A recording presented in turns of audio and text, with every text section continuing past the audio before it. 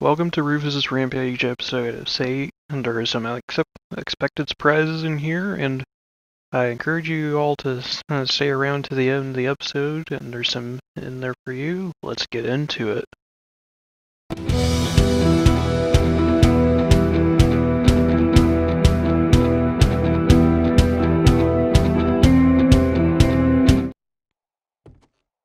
What is up, everybody? It is Melro here, back with Rufus's Rampage, episode 7. In case you missed last episode, we left off on Horde Night, and we are picking right up after the Horde Night. And it is time to leave. Just gonna throw these wood frames here, and I have my little bug out box for leaving here. I've been planning this. We gotta get moving. So, as much as I don't want to leave, it pains me. We gotta get moving, and I'm planning on going over to this area here and seeing what's there. Hopefully find a town and find some place to set up shop. With all that being said, I will meet you once I am on that road. We're now coming up on the road here, going south, and I do want to say I have upped the difficulty a little bit from previous week to Nomad difficulty, and I have tuned the airdrops now down to every 3 days because airdrops kind of getting a little crazy. And in last episode I did ask you guys if you preferred the longer episode, well, the longer kind of content with going from doing like 4 o'clock to like on like day 8, like this episode is gonna be to about midday of day 9 for to keep it more interesting. And only one of you commented, that being Rufus himself. He did request that I do the old do that longer form content, and he was the only one that commented. So, but he is also the one that basically inspired this to be a thing, and so gonna go with his word on that one. And he so that's what I'm gonna be doing now, and I think it'll help kind of go through the days more and advance the game better. Having zombies kind of just spawn in, and it's like, as I'm running, I'm keeping beer going. It's like hoping this road will give me a town at the very least. Not. It's like if I get a town, then I can definitely set up. Day's getting a little bit hazy. Got some clouds in between the sun. I don't know, maybe if the worst comes to worst, then I'll go to one of the gravel paths and we'll roam down there. Nope, Tyzyko Steve.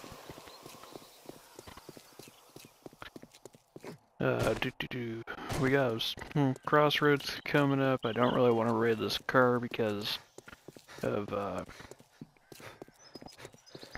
I'm already full on inventory. It's like I do have the forged iron, the raw iron and forged with me, along with my medical stuff, and also the grill for when I need to make a campfire again. Hello, Penny. There you go, sweetie. Take those painkillers, though. I have like a whole stack of painkillers. There we go, Marla. If you just want to keep giving me painkillers, that'd be fine too. Now, where to go on this crossroad? I'm thinking go to the left because it looks like there might be a town up there. It kind of looks like one of those cliff sides for a town. If you know the world gen, that would you kind of know what I'm talking about on this version. And to get a couple beers, that's what I'm using to keep myself running. You know, let's just keep roaming down here. Got a chicken doing a dance. Do I have any raw meat on me? No, but I do have some grilled meat. Just eat that real quick. Got Annie wandering behind me.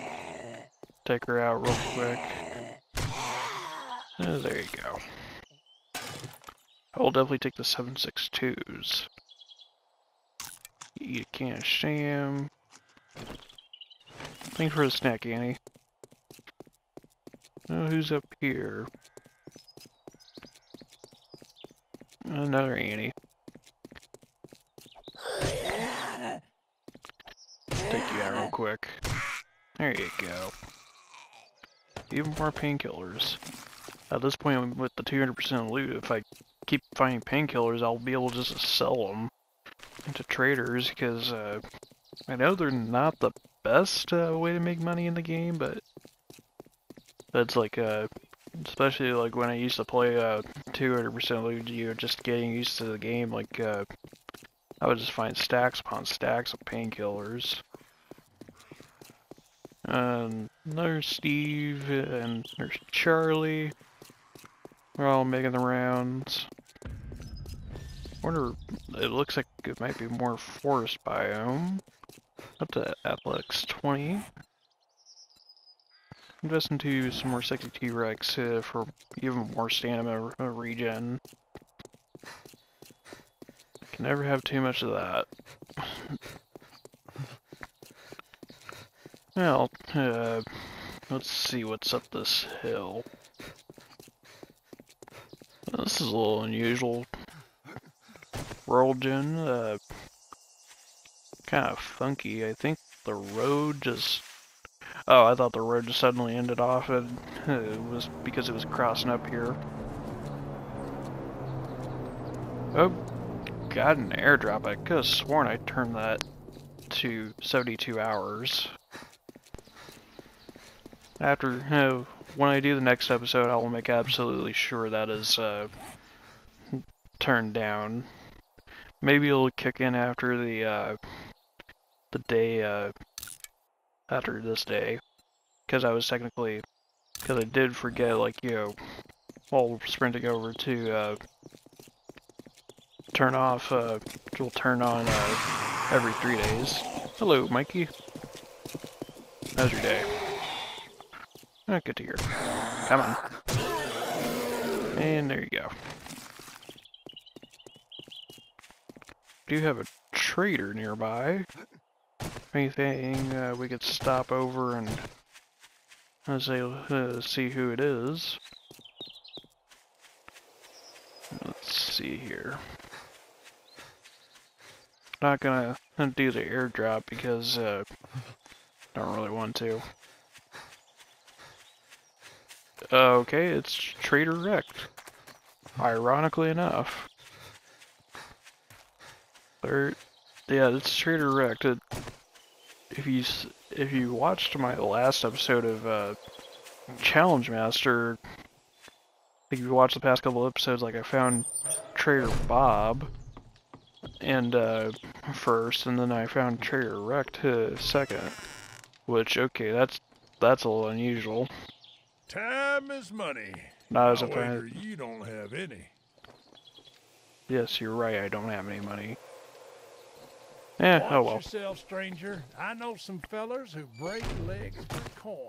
Yeah, Trader Wrecked. You're all talk. Pick up these ears of corn. What's nice about this version, you can actually pick up their spare crops. Only a couple ears of corn, but it's still something.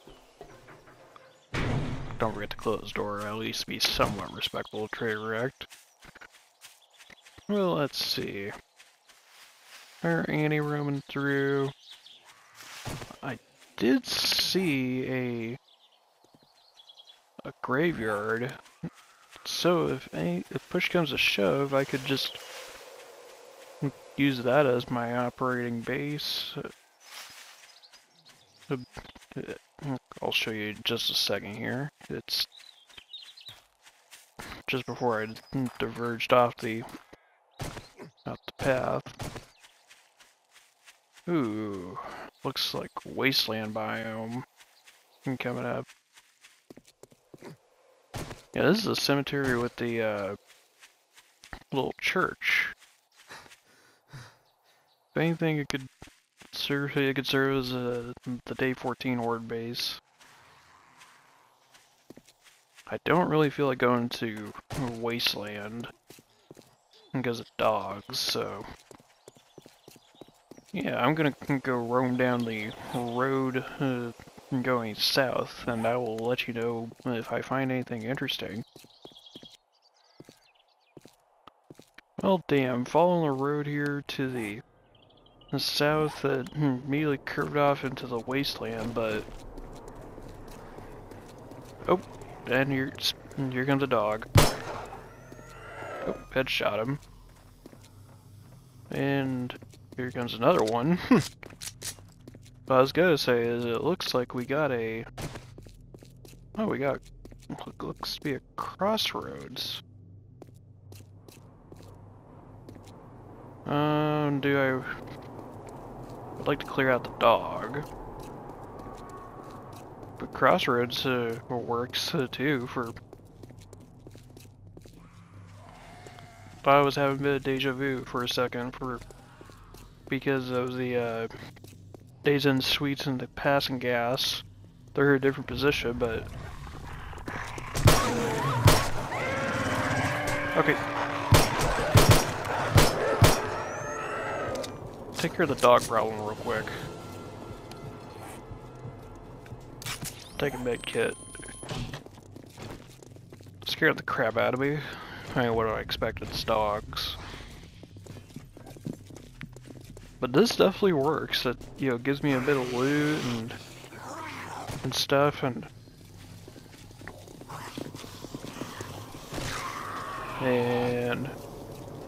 well,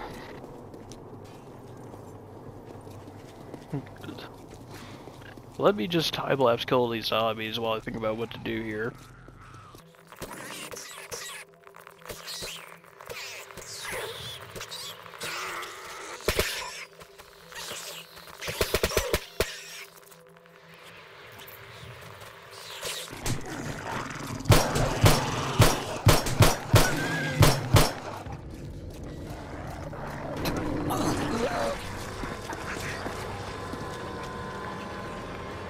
Well, damn. I said I didn't want to go into the wasteland because of the dogs, and, well, I died due to the dogs, even though I have a handgun. I bled, it caused me to bleed, and I proceeded to bleed out.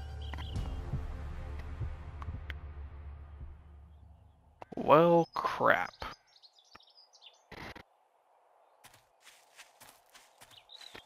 Since I have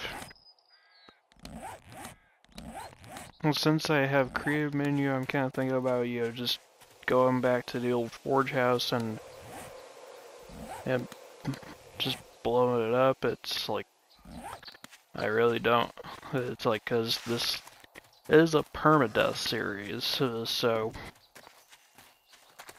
I was expecting to survive longer than this, but, well, that's unexpected. Was not expecting this to end so soon.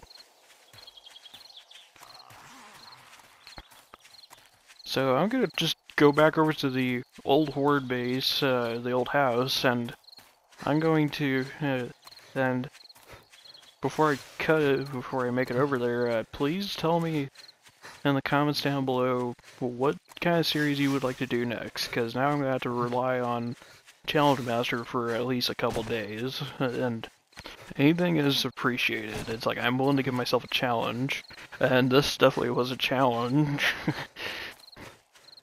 But actually, I don't really need to cut it. It's right over here. But let me do some preparations real quick, and I'll be back in a second.